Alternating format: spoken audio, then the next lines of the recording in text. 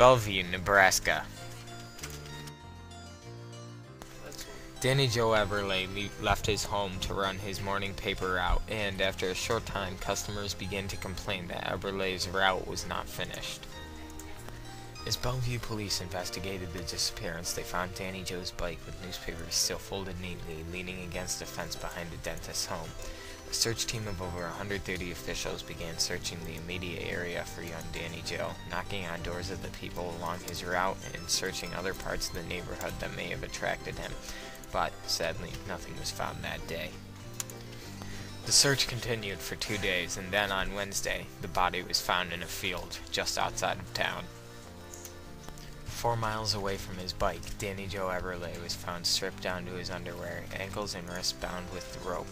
He had been stabbed 9 times in both the front of his body and the back. Impressions had formed in Danny Joe's skin from pebbles, but not ones found at the crime scene. Police scrambled to search for another spot which contained the types of stones as of those molded into Danny Joe's body.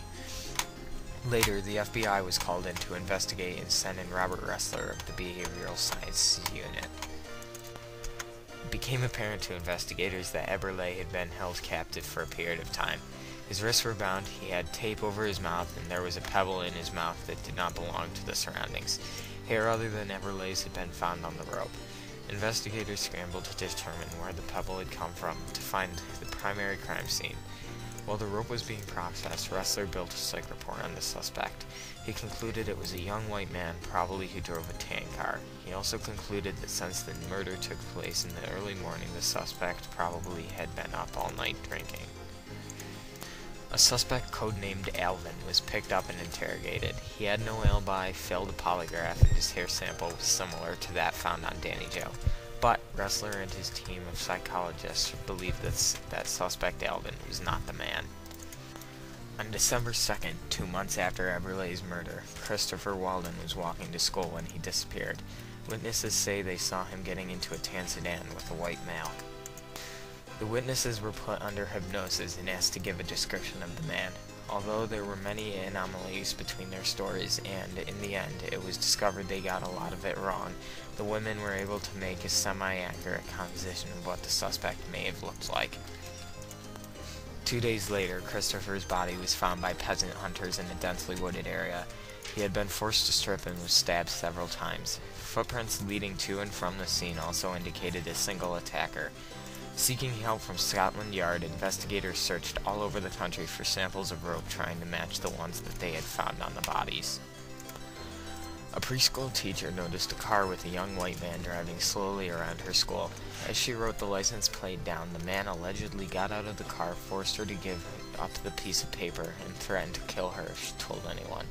The teacher called the police, and the Chevy citation was tracked to a rental service at the local Air Force Base, where it was rented to John Joubert. It was found that Joubert used this red car while his tan car was in the shop. A warrant was issued and his house was searched, revealing specialized military rope consistent with that found on the body. John Joubert worked at Offutt Air Force Base as a radar technician.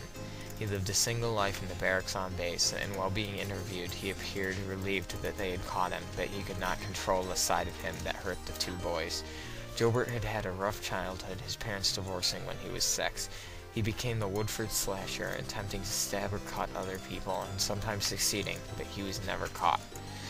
Joubert eventually confessed and was found guilty and sentenced to death. After many appeals, Joubert was executed in a state of Nebraska prison on July 17, 1996.